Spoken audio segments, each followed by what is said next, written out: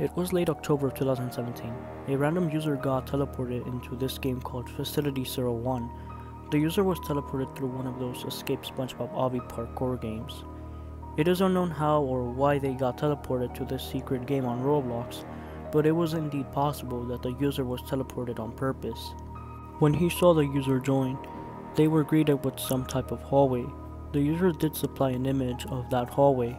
On one side, there was a door, but it was barricaded and had an exit sign above it too. Apparently, he said red eyes there too.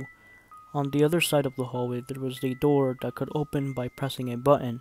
After the user that right now wants to stay anonymous pressed the button and looked what was behind there was some stairs going down, so the user went down there to only be greeted by another door that you could open. After opening it, the user saw around 3 hallways that were very dark, so you couldn't see what was in them. It was around 1 or 2 minutes getting to something, as the user said. There was a door, so the user opened it, but before he could get a good look, some entity or something crashed the user's game. After being crashed, the screen went red. After the game being crashed, they had to manually close Roblox from the good old task manager. But after the closing of the task manager, the user found out that he was logged out of his Roblox account.